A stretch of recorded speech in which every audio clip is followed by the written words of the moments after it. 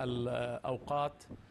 في هذه المنطقة. إذن من محيط مطار The ongoing fierce fighting between the Sudanese armed forces and a paramilitary group called the Rapid Support Forces have left at least 83 people dead and over 1,000 wounded, the World Health Organization said on Sunday. The violence, which began on Saturday, was sparked by a disagreement over the integration of the paramilitary forces into the military, as part of a transition towards civilian rule. At least 83 people have been killed and 1,126 wounded across Sudan's Khartoum, South Kordofan, North Darfur, Northern State and other regions since April 13, with the heaviest concentration of fighting now taking place in Khartoum city, the WHO said in a statement on its website, urging all parties to respect the neutrality of healthcare and ensure unrestricted access to health facilities for those injured during the conflict.